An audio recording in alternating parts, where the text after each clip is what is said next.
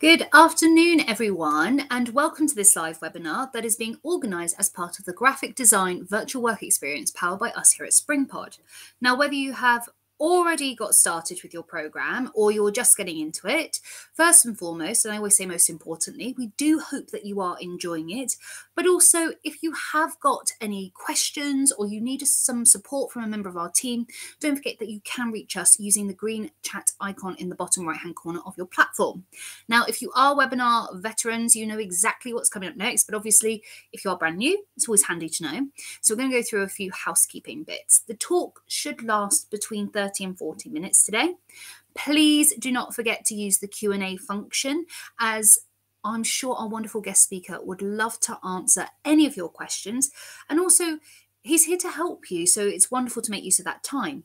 And also, due to the fact that we do get quite a lot of questions and we are limited with regards to time, we might not be able to answer every single question that comes through.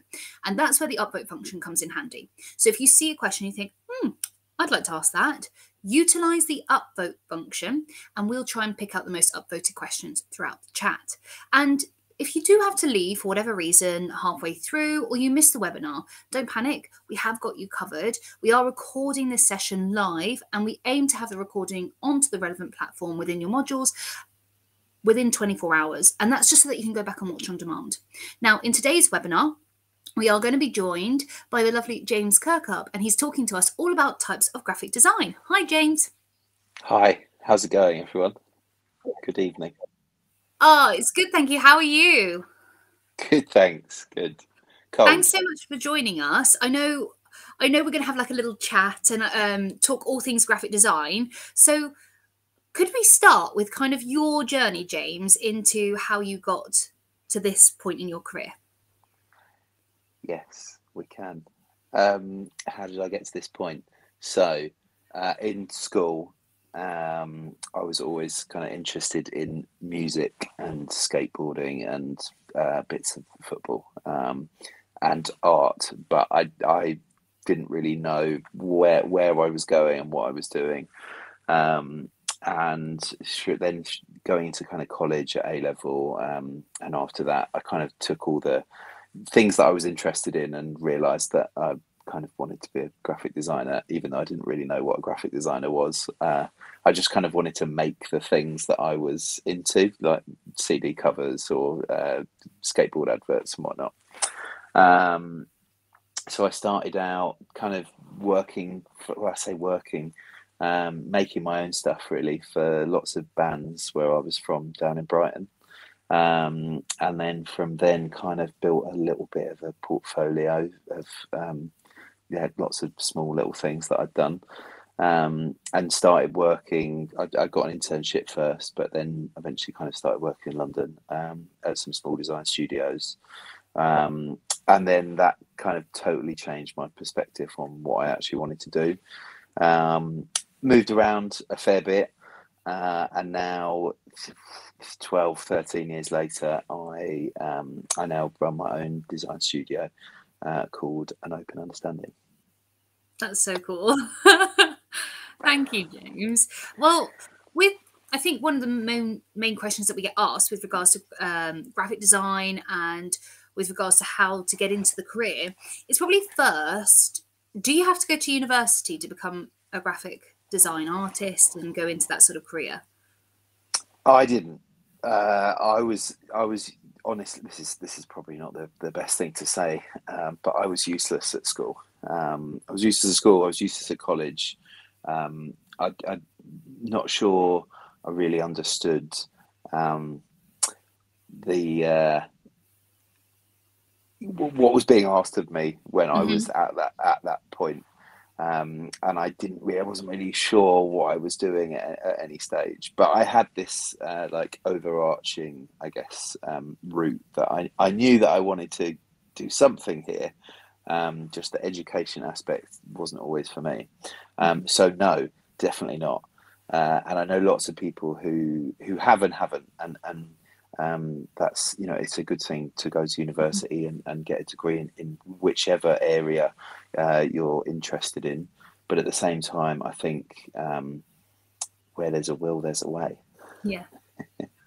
for sure. So what would you say then is your favourite part of your job? What's the favourite part of my job? I think now, and probably throughout my career, has always been receiving a kind of new project to work on, and whether that's in a new area that might not have worked in before, or for a client who's in a market that I haven't worked in before. That's always like really exciting part, the very beginning of a project, but also the narrative of working on a project, the middle, and then launching it and showing off kind of what you've done is also equally as exciting. And I love how you're talking about sort of the story behind, like the narrative and all of that. So what would your typical day to day then be like for those who are wondering? My day to day has, I guess, changed quite a lot throughout my career, from kind of being a junior to middleweight to now doing my own thing. So, for instance, now I'm much more involved in the business side of things, just as much as the actual designing side of things. And I look after multiple projects throughout a day. Whereas back when I was kind of a junior or middleweight and coming through, I'd maybe just work on one thing at a time, which was nice thinking back to it now.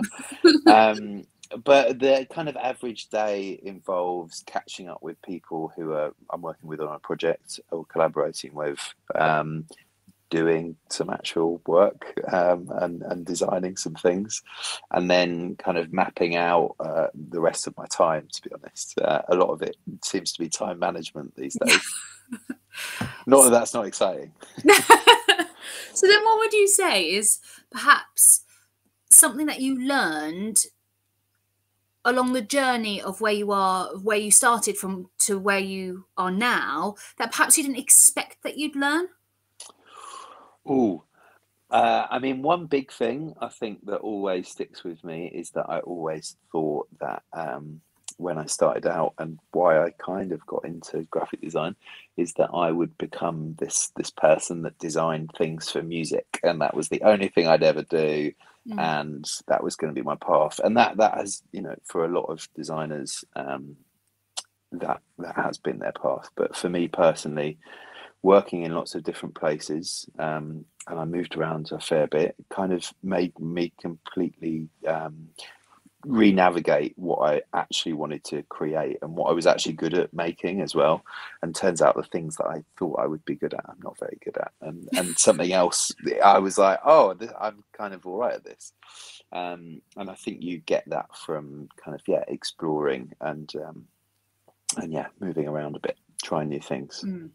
So you'd encourage people then to try different things? Yeah, definitely. I think when you're younger and you have youth as an advantage, you can explore things that you're really interested in, and kind of want to explore. But as you kind of grow and develop throughout your career, you're asked, especially in jobs, the demand is for you to be able to explore lots of different ways of doing something, and that makes you kind of navigate that yourself, and explore things yourself. And I know that you touched on sort of creating your own portfolio, James. How would one go about making or starting an effective portfolio, maybe for college or university, that then they can build upon? It's a really good question. I think, well, I recently ran an internship scheme and had lots of people apply who had varying portfolios. Some had portfolios where they just had projects that they'd done at college, or at university and school and whatnot. And some other people had some other things that maybe they tried in their own time. I think if you can do stuff in your own time or outside of college or outside of your studies, that's amazing. But I don't think it's like a deciding factor. I think if you really want to do this as a career, you certainly won't be defined by how many extra hours you put in. Certainly not by someone like myself, anyway.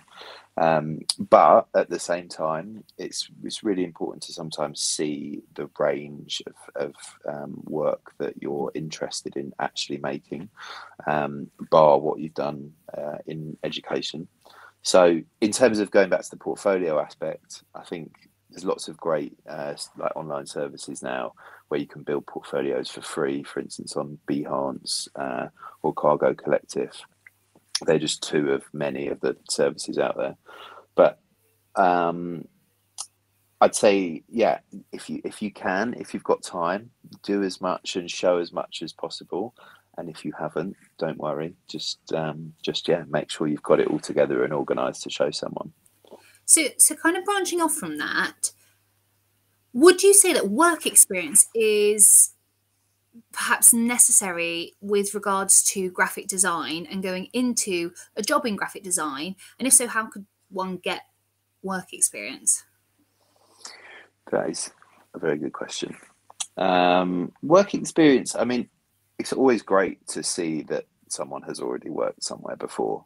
But I think anyone in the design industry, we're all aware how hard and competitive that can be to get a placement or an internship or a junior role, especially when there's a lot of people kind of fighting in the same space.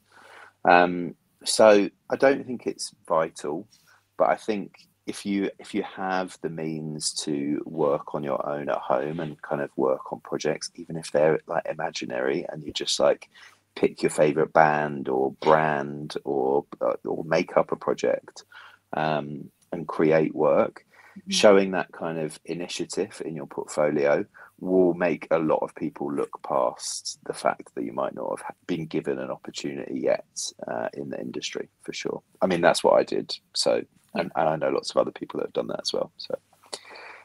Thanks, James. And I'm going in a completely different direction now, but someone has asked, what type of graphic design is the most difficult in your opinion? What type of graphic design is the most difficult? That is an interesting question to answer. Well, I think graphic design in 2021, just had to mentally check that was still the year. It definitely is. There's so many avenues that you can go down in this industry, which is, I think, why it's so exciting and such an amazing career path. So, for instance, like in my world, I kind of work on brand identity and creating kind of visual identities for brands. And that can involve illustration, typography, web design, packaging design. And in each of those areas, there's always someone who's really good at one aspect. What's the hardest aspect? Probably being able to marry them all together, which doesn't really happen for a lot of people until they've worked for quite a while, just because they need the experience of understanding how one thing affects lots of other things, and that decision-making aspect kind of changes how you become maybe creative in your approach. So I don't know if there's one aspect that's necessarily the hardest. It's probably, like I say, bringing them all together at the end. So then hopefully that answers that. Yeah, it definitely did. I think that's one of the most difficult questions to ask, because obviously everyone says different things, if that makes sense, and doesn't really know where to go with it. But thank you for answering it. And so how would you say then, how would you make yourself stand out in the industry? That's another good one. How do you make yourself out? Sorry. I think it is really interesting when designers have their own style.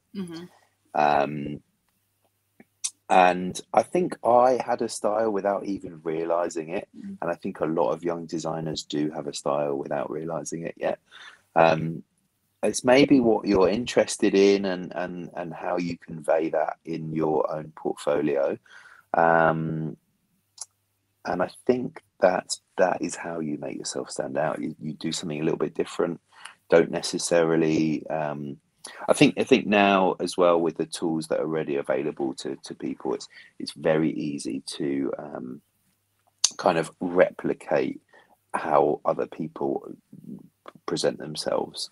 And I think if you can do that in a different way, in your own way, that's how you stand out. But also, I'd say that it's not the most important thing to stand out. Sometimes it's actually important to be able to replicate and do what a lot of other people are doing. So I certainly wouldn't make it like a thing to concentrate on too much. But it's also great if you can do it. So, what is something then that you wish you had known before becoming a graphic designer? Wish I had have known. I think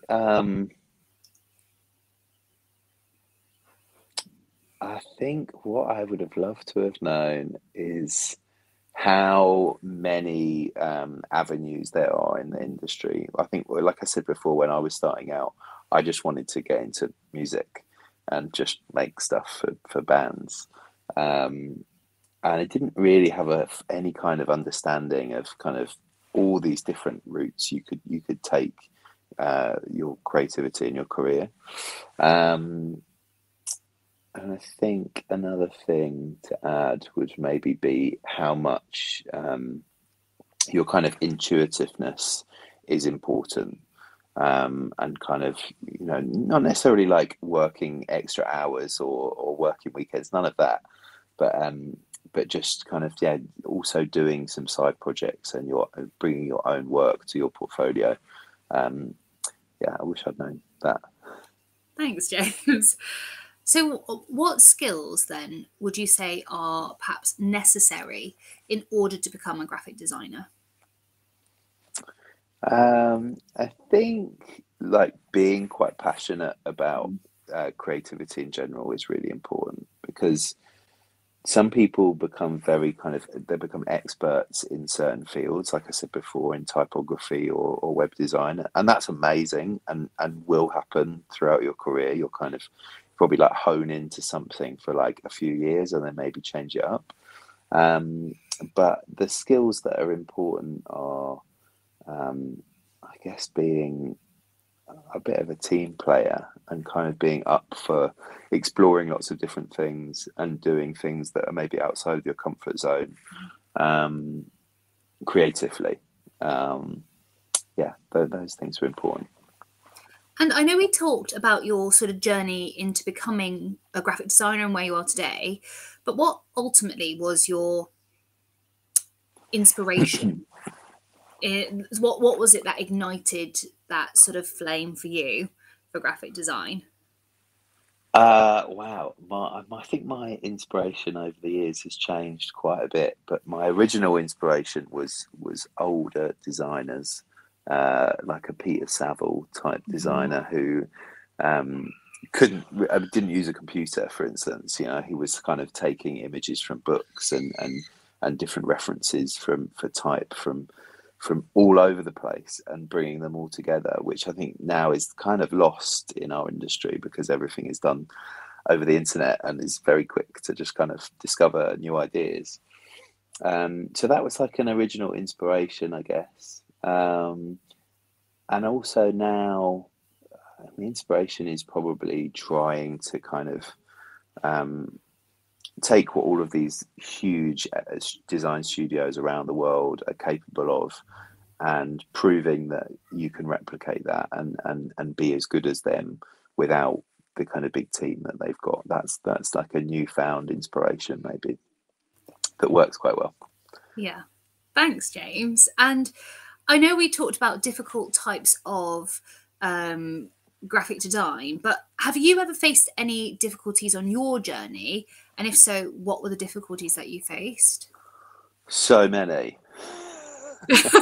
I mean, when I first got a job, well, actually, before that, in my first internship, I didn't really have any idea how any of the software worked. I had a base understanding, like I had a copy of some stuff at home that I'd like play around in.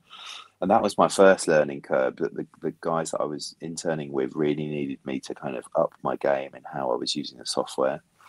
That's number one. Number two, I made some huge mistakes in when I was doing some print design at some points, where I really had no real understanding of the technical side of what I was doing, and needed help, and maybe didn't actually have that help at that time. But we got through it. Yeah. Um, and I think there's been lots of different hurdles, but along the way, I've been very fortunate to work with people who were senior than me at the time, who helped me through that. And I think if you, as and when you get a job, or you work on your own or with other people, those people are there to help you with those hurdles. Yeah. But also, so is the design community itself is really quite amazing online. A lot of people are very open to you messaging them. Just message them. Yeah. I've had plenty of people kind of message me in the past now. Oh, I didn't know whether I could or should. I definitely, if you've got any problems, I think a lot of people are quite acceptable to offering their assistance. Thanks, James. And I know you were talking about software, because obviously everything has kind of developed over the past few years, and technology has advanced so much, perhaps beyond my scope, but not to many of those who are watching. So are there any programs or software that you would recommend someone sort of looking into and using for graphic design? 100%. Yeah. So I guess the last couple of years has seen like a big change in how in the software that we're using. And when I started out, it was all about Adobe Photoshop, Illustrator, InDesign, Dreamweaver, all these apps that were very expensive, and I couldn't afford on my personal computer. But had it work. But now there's apps like Figma and Sketch that are completely kind of revolutionizing the industry and are much more affordable. I think Figma works out about $15 a month. Which and those apps are now kind of helping studios like me, for instance, run entire projects through, from the art direction to actually making the work, to then handing it over to a client, building a website, really kind of managing everything in one space. So I'm a big Figma fan. So Yeah. if you haven't heard of it, check it out. If you have, keep going with it, because it's certainly the future. And would you say then that graphic design is a competitive industry? It definitely is, I think, but in lots of different ways. I think when you're looking for internships or junior level, it can feel very competitive. But one thing I would say in that respect is that one thing I found with a lot of people who, for instance, applied for the internship, they'd respond saying, "I feel like I'm kind of hitting a brick wall with applying at places." One thing I'd say to that is try not to apply to the kind of obvious places, the big design studios, or the ones that you always see in maybe like Creative Review or on Instagram. Try and kind of dig a little bit deeper and find smaller studios who, firstly, they won't have as many people applying for them. Secondly, they'll still be up for kind of giving out internships or junior roles. And also, you're more likely to get a response from the smaller studios. The bigger studios are always inundated with thousands of people, so they never really get a designer replying to you. It will be a kind of admin, someone in an admin role, which is just how they have to operate that, because they're so much bigger. So I'd say that's the kind of competitiveness that maybe the start, but definitely don't let it kind of hinder your progress, because you will get there. But I'd say it's also competitive for the actual design studios themselves. A lot of us are competing to work on the same projects. Then we're also competing to try and get a slightly bigger project, so we can maybe grow a little bit.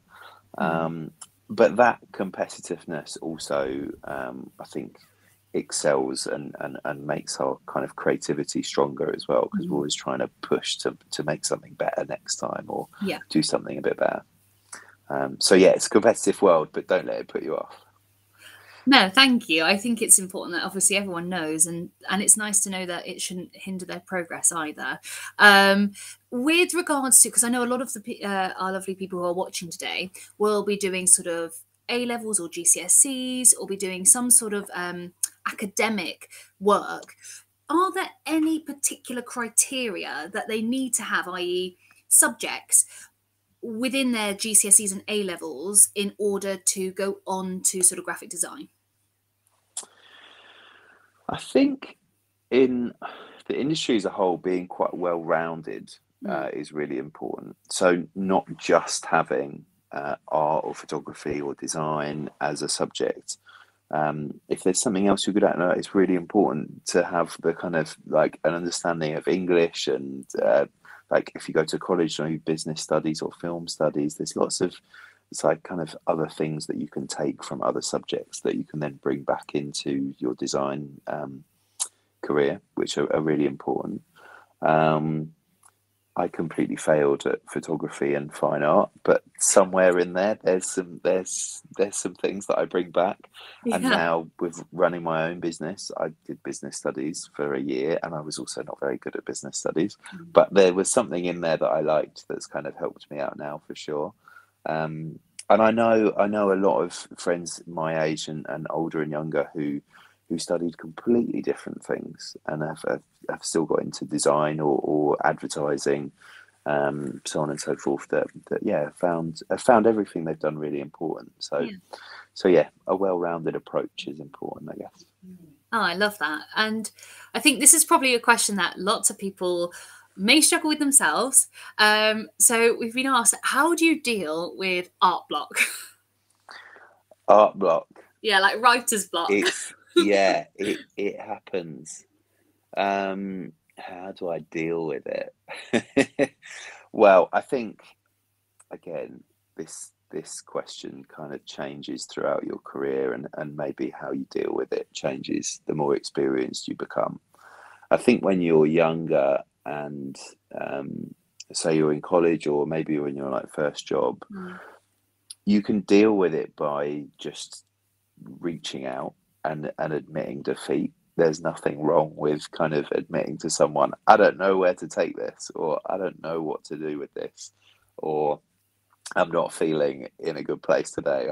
I don't know if I'm going to get anywhere. There's certainly nothing wrong with that, and actually by doing that, you'll probably get over it in some way, because someone might say, "Have you tried this?" or "Have you done this?" I think if you're on your own, and if you're working on your own, and you've got the block, take a rest. Like step away from it all. I think a good person I once worked with always told us to kind of go home, come back tomorrow, and by doing that, your perception of where you were stuck suddenly disappeared, or maybe it was slightly still there, but you'd know what to do next. And I think as your career goes on, if you decide to kind of continue in graphic design, it will come at very random points. But I've always found that sometimes it's because something is going on outside of work that's probably far more important than what I'm doing in work. And that's where I've needed to maybe take a rest. Whether I ever took a rest, I'm not sure. But yeah, it happens. But I guess again, don't get put off by it. It happens, and you'll deal with it for sure. And do you have any advice, James, for someone who knows that they definitely want to go into graphic design, but they're just quite not sure what aspect yet? Yeah, sure. I mean, it's a kind of tricky one to answer directly, because there's lots of, I guess, if you've got the time, say you're still studying and you've got a while left, just don't rush it.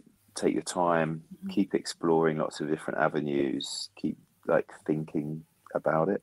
it doesn't maybe sound like a great answer, but actually giving it some time is important. I certainly, the first place that I worked at, I would never be able to work there now. 10 Yeah. years later, I'm a completely different person. And I think, like I said before, what I originally thought I'd do versus what I do now is like completely different. Um, but in terms of getting into it, yeah, just keep exploring lots of different avenues, and maybe if you're getting stuck with um, where you are now, explore something that you haven't yet. Like Yeah. think about it in a completely different way, or try and maybe use tools like Instagram, which most design studios are on, if not everyone, to kind of just have a little explore, and maybe you'll find that you'll be like, actually, illustration is something that I haven't looked at before, or even photography, and yeah, you'll get around it, hopefully. Well, I just want to say a massive thank you to you, James, for joining us today. And also, we've had such wonderful questions come through and such amazing answers from yourself as well. So I know your No time. worries. I know your time is very valuable. So I just wanted to say we really appreciate you taking the time out of your day to join us. And No problem. and a massive thank you as well to everyone who has asked your questions. They've been really, really helpful, I think, to everyone as well. Now, just a reminder, please don't forget to get all of your work submitted and get the programme completed by the 12th of November. And that's so that you're eligible for your certificate. But don't forget, you can get all those important dates back in Module 1 if you do need reminding. Again, a humongous thank you to James. A massive best of luck with the rest of your programme. And we'll see you all very soon.